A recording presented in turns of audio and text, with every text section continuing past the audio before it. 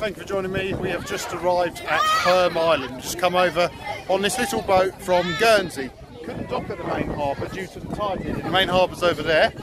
Everyone else is now boarding, so I'm going to make my way out of here, up those steps, and we're going to go and explore the island of Herm. A moment ago we were just down there at those steps. The ferry's already gone back. All those people that were queuing on the steps got on really quickly and went. That island there, I think it's pronounced Jetou. It's spelled Jethou, and then over there that's Guernsey and St Peter's Port. This, I think, is a typical road on Herm. There's no cars or anything here, possibly horses. It's a very small island, and I've never been here before, so I'm really excited about exploring. We've already made a couple of videos in Jersey, so now we're going to, I expect I'll make at least one when I'm on Guernsey, and then this is our exploration of Herm. So here we have a look out there. What a really nice beach. We're going to go and find the harbour where the boats would usually dock, and then when we get there we'll go inland, we'll find the little village and see what there is to see. My plan is also to walk to the other side of the island and around the cliff tops. It's private in there, so it's just like another world to me. I've been to Iona. I've never actually made a video there, but I have been to Iona. Size wise it's probably about the same size as that, but it doesn't really remind me of it, so I'm going to continue down here. We're going to go and find the harbour. This little building here is Herm Prison. It's very small, but then Herm's a small island, so they probably don't need a great deal of prison cells. And I expect if you do something really bad, you go over to Guernsey, because I believe there is a prison there. Now, one thing I'm really excited to discover: railways of the Channel Island. Well, I think Alden is the most famous island for having a railway, which I'm not actually going to visit on this trip. I haven't got time. I went to the Pallet Steam Motor and General Museum in Jersey, where we did see some steam locomotives. But as for Herm, being one of the smallest islands, it might surprise you to discover it once had a railway. And here we have a plinth bit of track and a crane. This crane used to be one piece of rolling stock. We'll go and have a look, because the old railway line is still there. But this crane, it was built in Leeds, and it would have just been moved up and down. I don't know if it was, no one seems to know if there was ever any steam locomotives here. It looks like it was probably pushed up and down, maybe pulled up and down by horses. You can see the works plate on it. It's heavily sort of painted over, but there you go. So built in Leeds, and here it is on the plinth. This is probably slightly off its original bit of track, but it's really nice to see. It's actually got a wooden frame with a metal sort of structure to hold the crane on. So we have an item of rolling stock, railway rolling stock, here on Herm. I want to know what the gauge is. I've heard it's some weird gauge, it's not standard gauge. I'm going to try and measure it with my feet. I should have brought a tape measure. So that's 1 foot, 2 foot, 3 foot, 4 foot. I would say, now my feet are probably a bit bigger than feet, it's getting on for 5 foot. So I reckon it's not quite standard gauge, or it may be slightly bigger than standard gauge. I'll tell you what I'm going to do. I'm going to have to research this one afterwards, and what I'll do, it's coming on screen now what the gauge supposedly is, because I found that one out. Now let's go and have a look at the railway itself. It's going to get really windy now, so I'll try and shout over the wind. Have a look, there's this vehicle here, this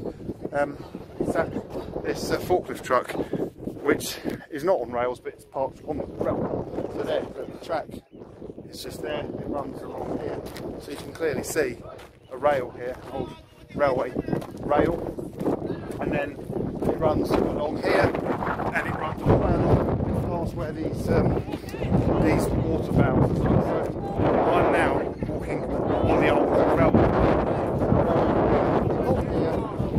through here out into the harbour. So its purpose was to transport granite out from the quarries out onto boats.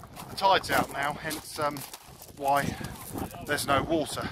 So that would have transported the granite out onto boats, because Herm granite was supposed to be very good. Now, what I'm going to do now, I'm going to head inland, and we're going to go up to the village centre, which is up there somewhere.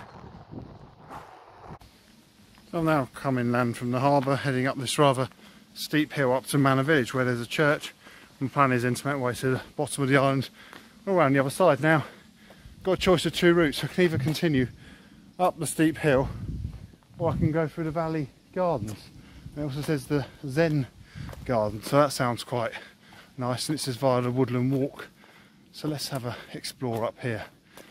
Always like exploring gardens.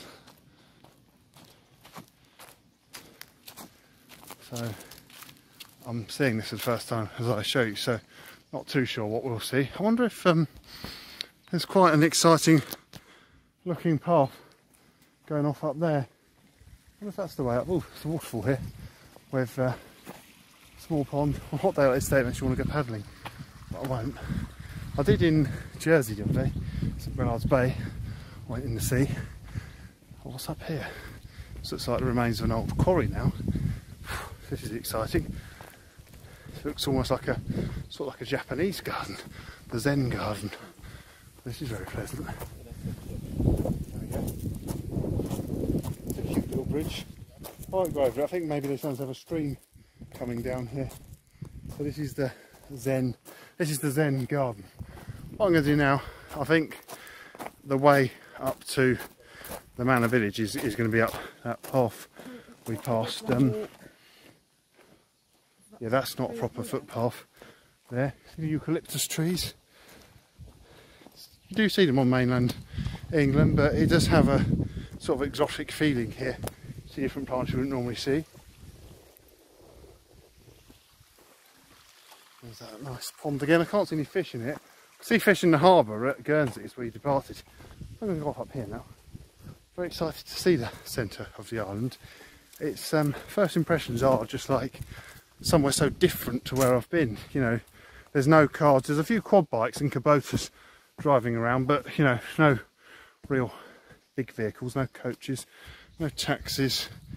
I haven't even seen any cyclists, just walkers, and I haven't seen any horses for that matter. I know they have a lot of them on Sark. So we're continuing up here. I have to follow this path, see where it ends up. That's the road we were on a moment ago, down there. So see where this path takes us. All very exciting though, because it's new. I know I can't go too far because the island isn't that big. So I'm just going to explore. It's interesting. Look, there's a plant here. That's called Badger's Broom. It's an indication, not Badger's Broom, Bush's Broom, sorry. I haven't seen any badgers. It's an indication that this is an ancient woodland. So it provides a nice bit of shade, this woodland, on a day like today. I'm going to follow the path and let's go and find the manor village.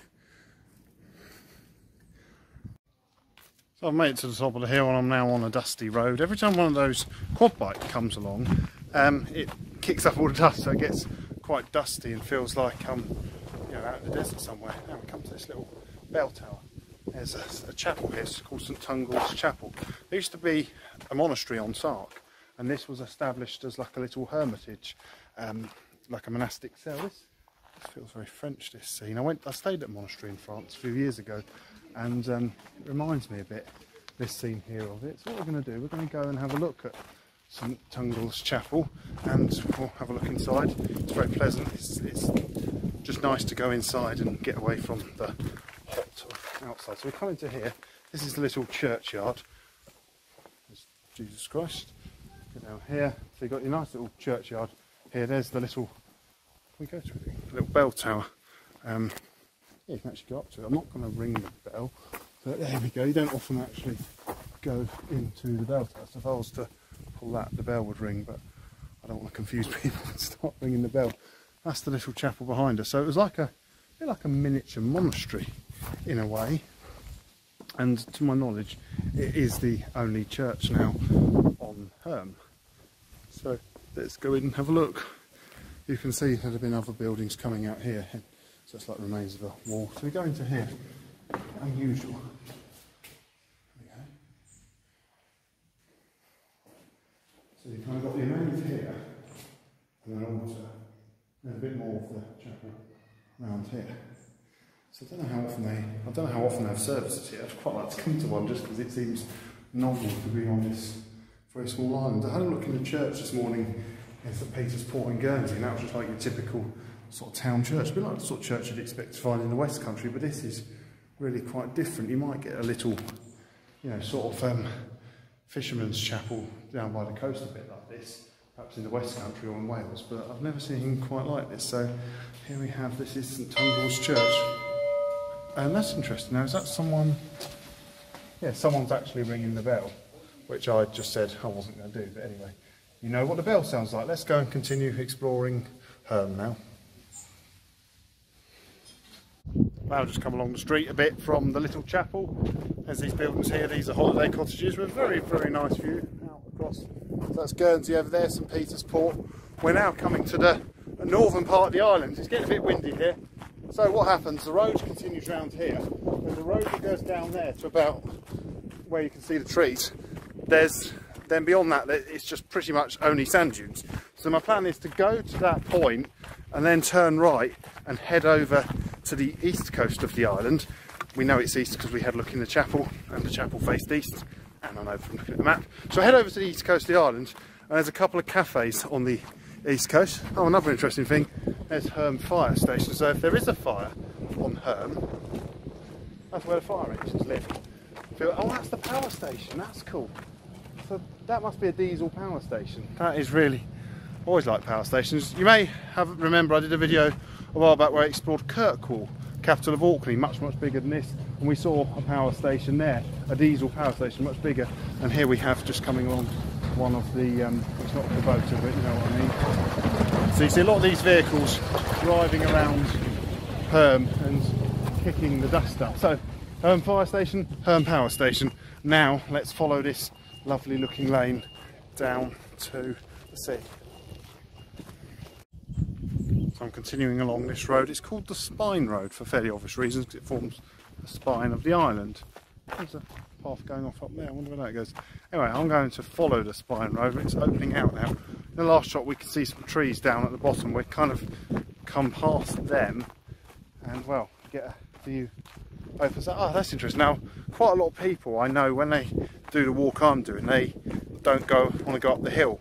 I wanted to see the chapel, so they go along the southern, or not southern shore, the western shore of the island, so they would have come along there.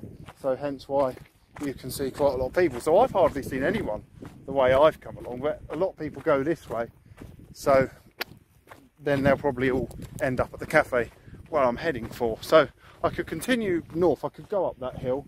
I'm not going to. I've only got 3 hours here, so my plan is to get to the cafe, which will be over round the corner a bit, and then continue round the cliff paths, and then I'll end up back at those steps where we started. So as I get to here, it's funny how it's suddenly become really busy, but just busy with people, no sign of any motor vehicles at all. I'm going to head, it's going to get really windy now, I'm going to head right across over there until I find this cafe. So as I've been walking around the island, I've been looking for a cafe.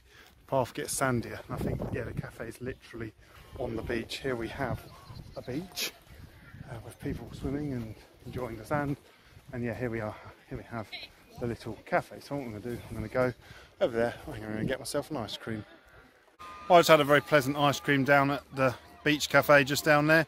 You may be able to hear various people sort of screaming and cheering. Well, they were having a sack race, so that was a bit of an unusual thing to come across on a beach. Looking out there's a few boats out on the bay. The path now should be quite different. I was just talking to some walkers who went the other way, and they said that it's more like up and down, like we'd expect from a coastal cliff path. So it's going to be quite different to what we came, the route we came, you know, via inland. I think it'll be a lot quieter. Not so many people took the Spine Road. Most people took the other path around the other side of the island. Right over there, that is Sark. There's lots of rocks and a few lighthouses. I can just about see Alderney over there, and right in the very distance, the camera's probably not picking it out, but I can see France. So, and somewhere over there, on the way to Jersey, I could quite clearly see Flamanville Nuclear Power Station. I could see the 2 original domes which house pressurised water reactors commissioned in the 1980s, and I could see on the left the new reactor which is under construction. I'll insert a picture of that now. So that's Flamanville Nuclear Power Station, and that does also supply the Channel Islands with quite a lot of their power. As we saw, there is a power station here. There's La Colette Power Station on Jersey. I expect there is one on Guernsey as well, and no doubt it's pretty something on Sark, but a lot of power does come over from France. and follow the path now and see what we find.